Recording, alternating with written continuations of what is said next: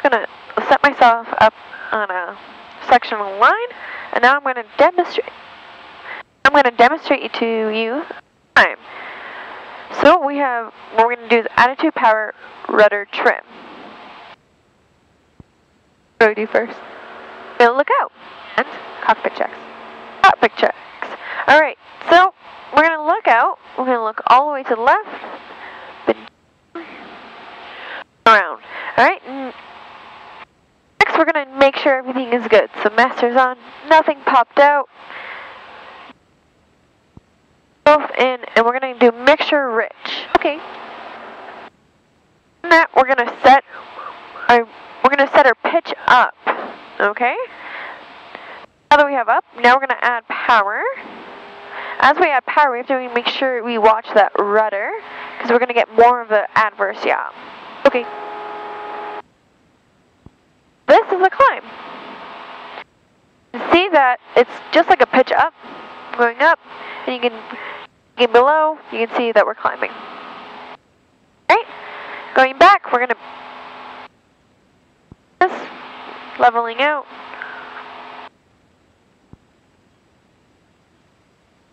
This power, we're going to have to use a little less rudder. Okay, next I'm going to show you the descending. Okay. Principle, we got to look out.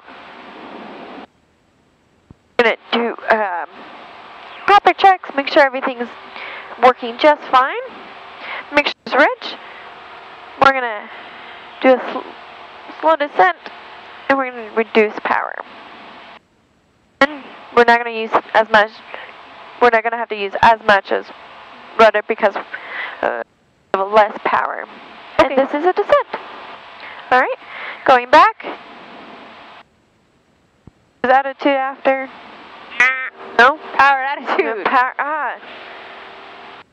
Pigeon Lake area traffic 172, okay. Golf Delta Hotel Romeo. So let's just put it back into a descent. Feet, 9 miles All right. Pigeon Lake. We're northbound. Villeneuve is next. Any clicking I'll just traffic, erase Delta that from Hotel my Romeo, mind. Pigeon Lake.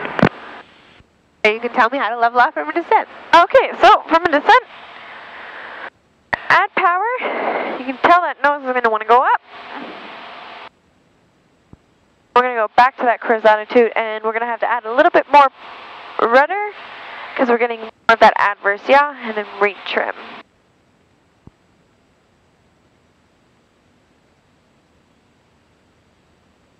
Okay.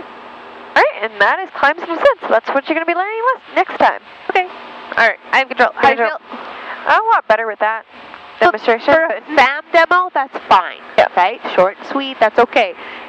When you're going to do your demonstration to me next day, when you're going to teach me climbs and descents, you're going to have to be a bit more detailed. So I'll give you a demonstration of that. Okay. Okay. So, climbing and descending we use every single day. What goes up must come down. There's multiple kinds of climbs. Normal climb, best rate of climb, and best angle of climb, as well as there's two kinds of descents. Area traffic, this is Cessna 172, Golf Tango Bravo Fox, 4,500 feet, approximately 5 miles southeast of Buck Lake, heading for Pigeon Lake, approximately 21 miles from Pigeon Lake west. Okay, and power on descents and power off descents. So we'll start off by showing you just normal en route kind of climb. We're going to use 80 knots for that. So in order to do a climb, first thing we have to do is look out. So safety is always first, looking all the way around us, up especially because we're going to be gaining altitude. Then we're going to do our cockpit checks, which are just like pre-landing checks, which we'll get into. Master, mag, circuit breakers, our mixture's in, all our gauges look good. Okay, now I've got a reference point straight ahead, and I'm going to full altitude. So perhaps I'll set it on the G1000 if I want to, using the altitude bug. So I'll say 4,000, but I'm also just going to use a mental note. When I'm ready, if you're ready, I am. Okay, so I'm going to pitch to that nose up attitude just like we always do. We're going to let our airspeed slow down. Quick look out, back inside. I said that backwards, my apologies. Look outside, quick peek in. Our airspeed slowing down. I'm looking around me still to see where I am. So I'm coming up on that 80. I'm going to add that full power, and I'm going to take this pitch attitude. Okay, outside, looking around, gaining altitude, back back outside, looking around. I've got my peripheral vision to see my section lines. I know I'm going straight. Inside, my speed's still good. Back outside, looking around. Minor adjustments. Altitude, I can see I'm 100 feet within my altitude, so I know I'm going to have to get ready to level off. So as we come up to 4,000, I'm pitching back to that cruise attitude. You can hear the engine getting louder. Check my speed. Outside, power, I'm going to bring it back to cruise as we get close to our desired airspeed of cruise around knots. There's 24. Outside, holding that cruise attitude. Check my altitude, outside, and I'm making minor adjustments with my rudder. You could see when I added all that power, I needed a little more right rudder, and then I had to relax it when I reduced the power. Now that I'm leveled off for my climb, I would do my level off checks. So I'd lean out the mixture, make sure everything was set. So that's the normal climb. Questions? No. Okay, we'll use that one most often. Now we've also got best angle and best rate. Remember what best rate of climb was?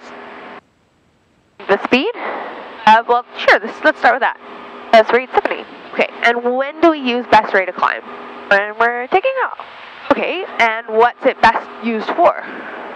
You're trying to gain the most amount of altitude for the least amount of distance. So it's going to not take you very long, right? It's going to be quite quick. It's more about time than it is about anything else.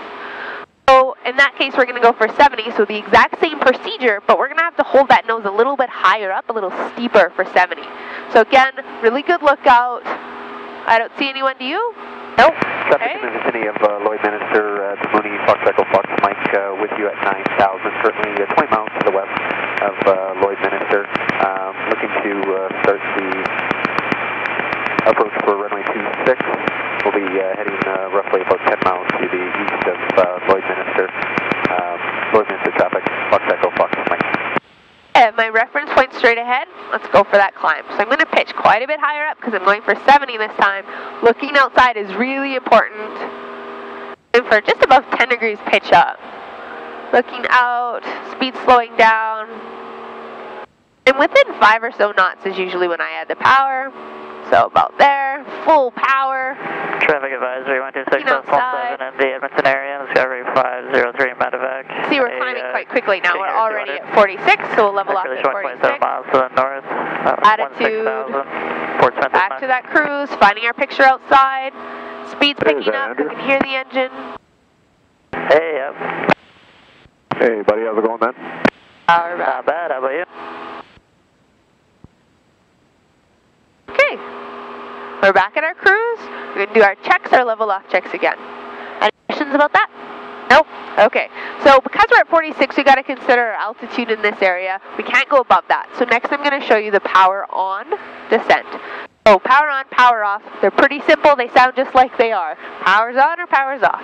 So before we do a descent, just like the climb, we're going to look around. Any traffic, especially below us. We also make a radio call. We haven't made one in a while, so we can do a quick one of those. Go ahead. We're west of Wabamun Lake or Wabamun Factory. East of Wabamun. Or east of Wabamun. Wabamun Lake. Wabamun Lake. Okay. Wabamun traffic in an area. This is Cessna 132 Golf Echo Foxtrot. Charlie, just southeast of Wabamun Lake. We're working at 40,500 below. Correction, it is Echo Fox Julia. Excellent. Okay. We all get a little tongue-tied. Okay, so we'll start off that power on. So we've done that. Our cockpit checks. Make sure again, rich, fuel's good. We've looked below us. We got our reference point. I'm going to make a little adjustment here. So for power on descents, we typically use about 1,700 RPM. We could do multiple different ranges, 18, 19, all kinds of different options depending on what you're wanting the performance of the aircraft to be. And we'll get into more details about that later on. There we go. We've reduced the power. The attitude wants to come down naturally, so I don't have to do too much. Check it out. I'm losing altitude. My speed's staying really slow, not too much below our cruise, however, but at a good setting that I'm still getting a pretty good distance over the ground. Okay, power looking good. Now with the descent, we have to start leveling off sooner because gravity works. So about 50 feet before 4,000, I'm going to start leveling it off.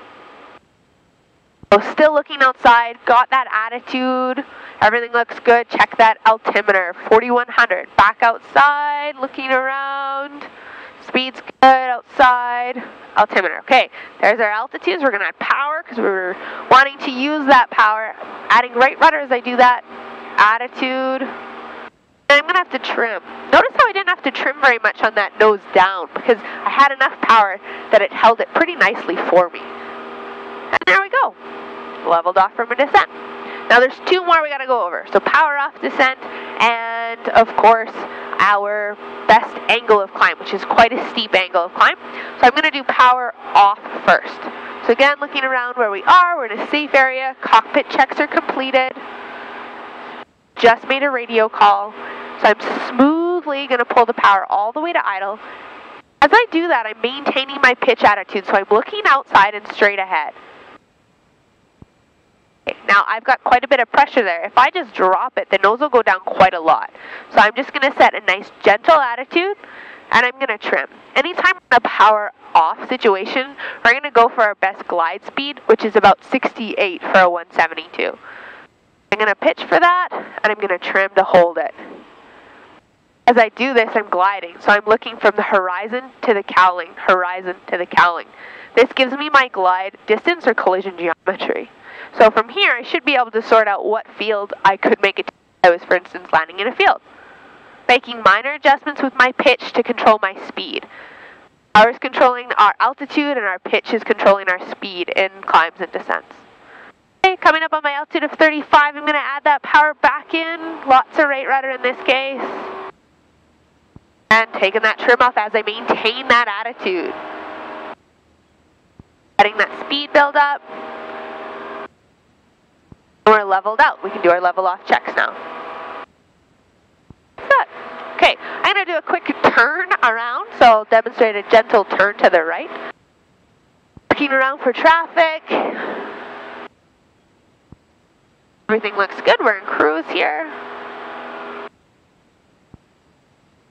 Getting a little bit of turbulence. Yeah, it's not that bad.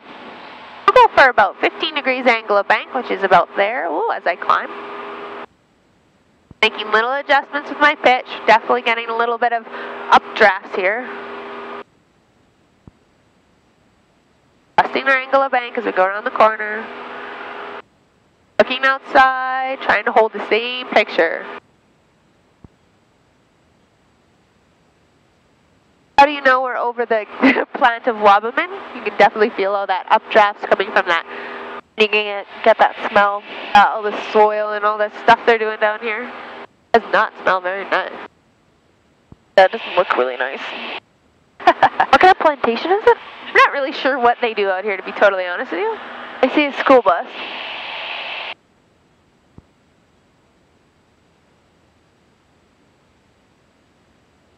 Okay, so we're going to do one last demonstration.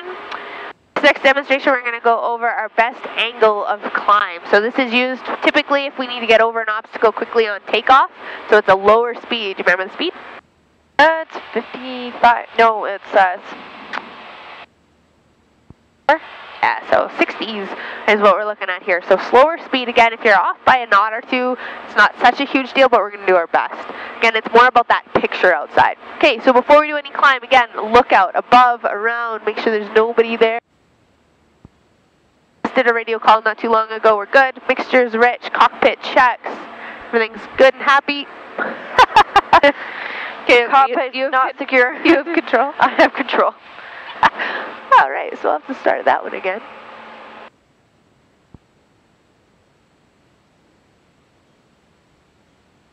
Okay, so I have control. You have control. This again. Great, cockpit is secure now. Okay, in this next demonstration we'll go through our best angle of climb use. Typically if we have to get over an obstacle, and usually just after takeoff. So, first thing, look out. All secure above us is fine. Cockpit checks. Mixture is rich. Alright, so we're going to pitch. Notice how much higher up our nose is going to go.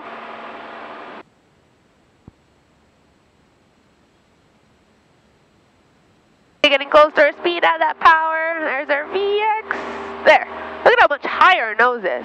But look at how much faster we're climbing now. Again, using our pitch to control our speed. I've got lots of right rudder in, looking around.